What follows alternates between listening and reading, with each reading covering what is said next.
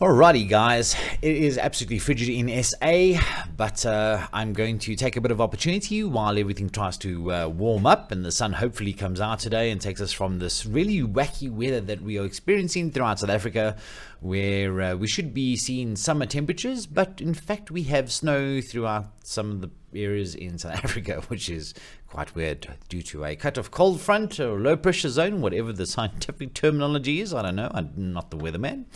But I'm going to take this chance to talk to you about the FaitalPRO18XL2000.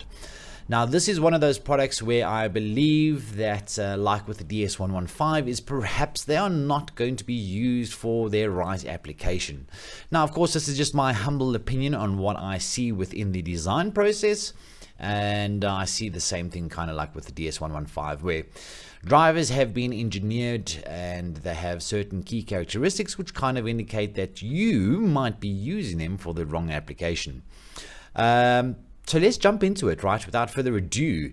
So the XL2000, rated at 2000 watts, it is a neodymium motor, and it does in fact have a demodulation ring, in fact a double demodulation ring, to help lower the inductance and keep distortion at bay. Now this is very, very important when we are dealing with 18-inch speakers, or any speaker really, where we want low distortion at high levels of cone displacement, because what basically happens is the more the speaker moves forward, the less motor force we have for one. So having a high motor force, in this case we rated at 30 BL, it becomes harder and harder for that speaker to pull itself back at very high levels of cone displacement. So keeping things linear and under control sometimes becomes quite hard. We have an FS of 28 Hertz, and for those of you guys who know or get into speaker box design, you will realize very quickly that FS is really a good indicator to tell you how low you can potentially go. In this case, we are under 30, so a little bit more of a lower frequency tuning potential than most drivers, which typically will sit somewhere between 35 and about 40 Hertz, which is quite common for an 18-inch enclosure. Right, we have a whopping rated 16.32 millimeters worth of cone displacement, which again, guys, anything beyond 12 millimeters, my opinion, is quite a big subwoofer. So we've got all this extra cone displacement available to us. The way FaitalPRO will work out their X-Max is slightly different to some other brands, of which they're taking the voice coil winding height minus the gap height divided by 2, which is our first half of our calculation, which is then added on to, which is our 14 millimeters, right, divided by 3 in FaitalPRO's case, which is then added on to the total value.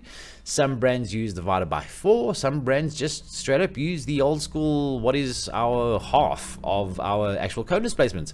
But either way, it has a tremendous amount with the cone displacements.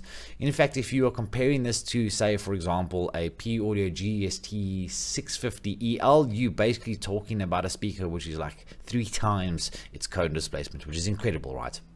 So it has all these good indicators: a low FS, a high BL, lots of X-Max to get down really, really low. But if you purchase this driver specifically to try and get the most low frequency extension possible, you might be buying it for the wrong reason. And I'll say that openly. In our instance, yes, it has these characteristics, but I'm going to show you quickly that it might actually be designed for a compact touring enclosure, where we focus more on size and weight. Because if you are moving speakers around, you will understand that to move a typical modern AA18, especially if it's built out of marine ply, which is really, really heavy, you are talking about a cabinet which can easily weigh 130 to 150 kilograms, especially if it's focused on tuning very low. So you want to get, you know, flat down to 40 Hertz and lower. That box becomes really, really big. So now it's not a case of, you know, just 2 guys picking something up. And if you are doing an outdoor event and you are moving, let's say 8 AA18s of 300 plus liters, you are talking about needing a lot of muscle to get around from point A to point B, right? So just before you go that route, watch the rest of this video. So what I'm going to do is I'm going to load up WinISD. I already have the driver preloaded. Whoops a daisy. Okay. So we are going to do a super boombox, and typically speaking, when you work with WinISD or other tools like Basebox Pro, it does give you the option to kind of generically create an enclosure for you. Well, sorry, my hands are absolutely freezing. I've lost control of my fingers. All right, it will give you some default options, and it will try and work out an enclosure for you, in which case your boombox within WinISD is typically speaking your smaller, higher tuned cabinet, right?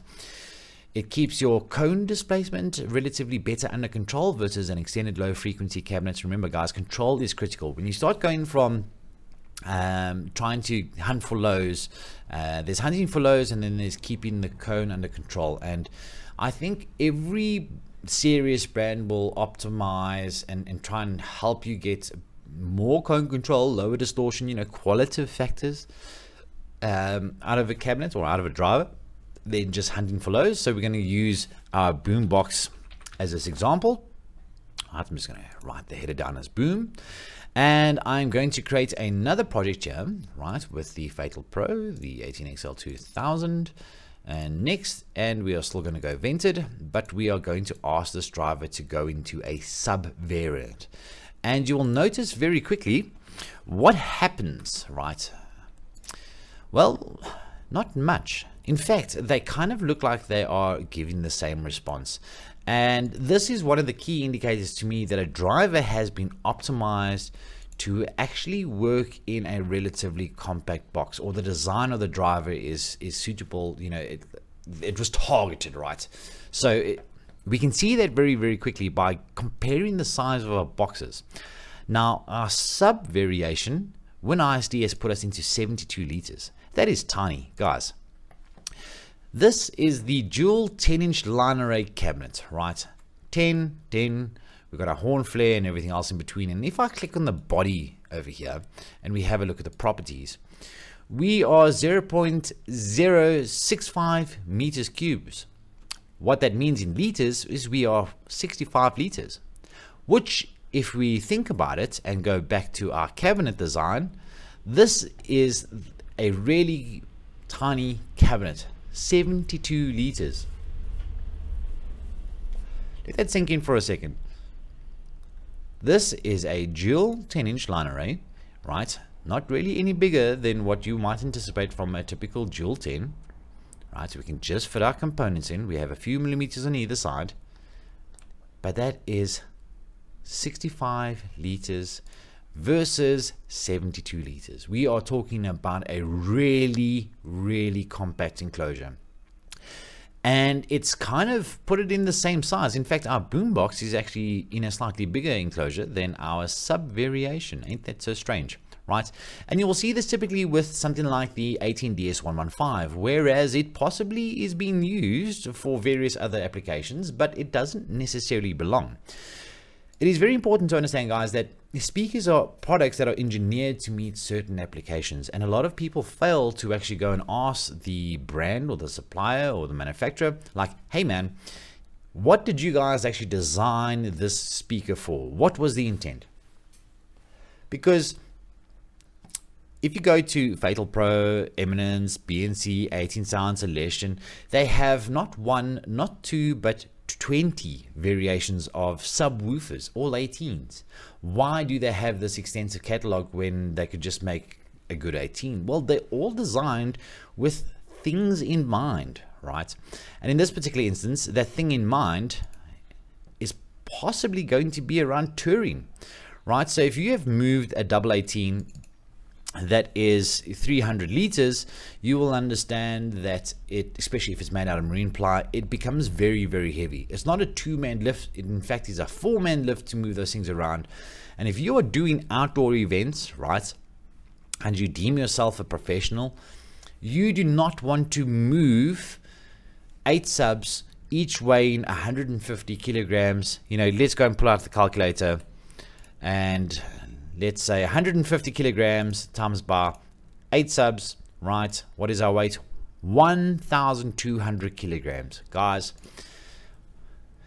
madness, really. And that's what a lot of people are doing. You guys are building great cabinets, extended low frequency boxes, you know, the subs complete weigh 100 plus kilograms. It is very, very heavy, especially when you're using ferrite based motors. Okay, so let's go and bump this sub variation up and just work with a little bit of a slightly higher tuning.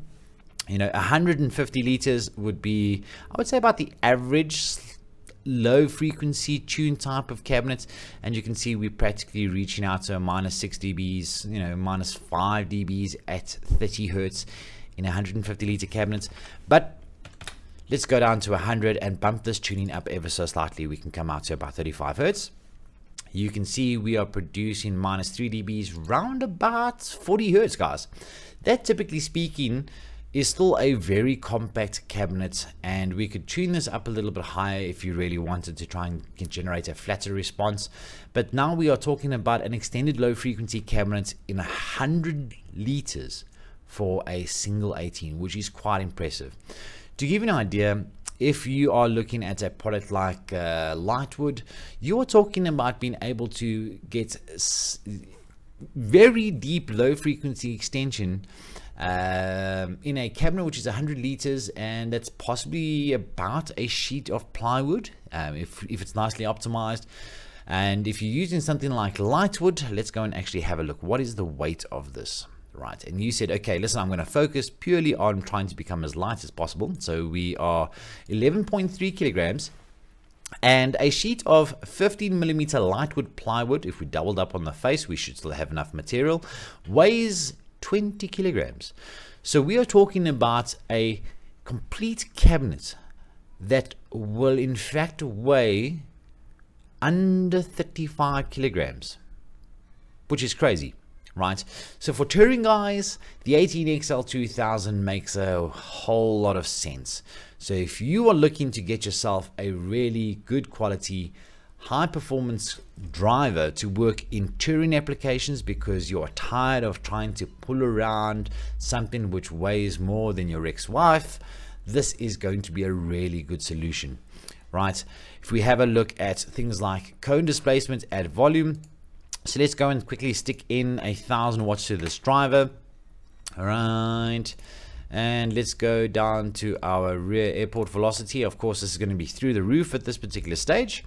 So typically speaking, we're going to use a square port, and we're going to say, what are we in centimeters? So we're going to be 50 centimeters width on the box by 10.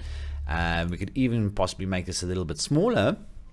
Let's go and rock this out to, you know, let's work on the size. What is our maximum width here on our driver? We are 440 on the bolts, 460. So you know what, let's leave 10 mils either side of the driver quickly and take this out to 48 by 10 centimeters. We are well within vent velocity at 1000 watts, right? 1000 watts, guys. Let's quickly be fair to the brand here as well, because in order to get WinISD not to give us any errors, the Xmax, the way it calculates, is going to work out to 11.7. But we are rated out to 16.32 millimeters worth of cone displacement, right?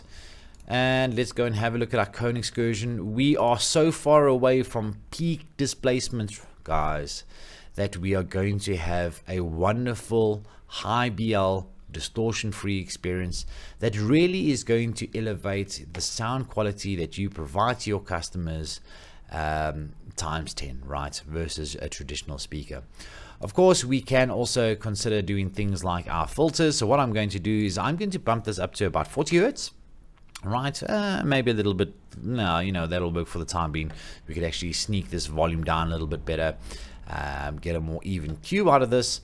And let's go to our filters, right, because we don't want to drive our speakers without a high pass and a low pass, generally speaking.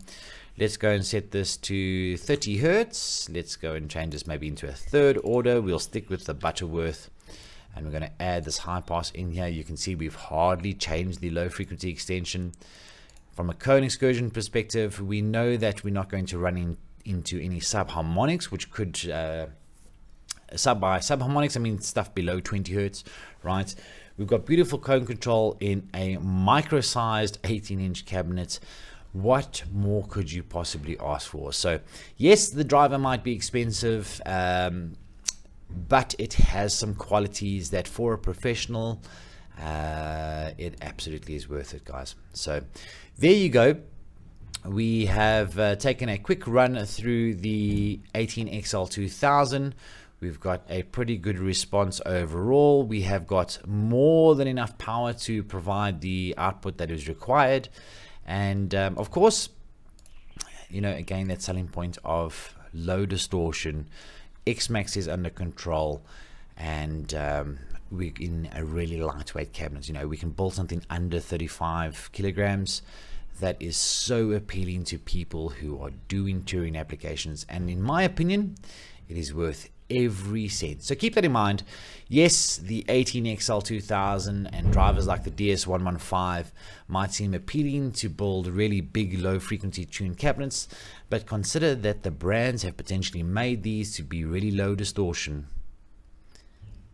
in really compact cabinets. Keep that in mind. Have a good day.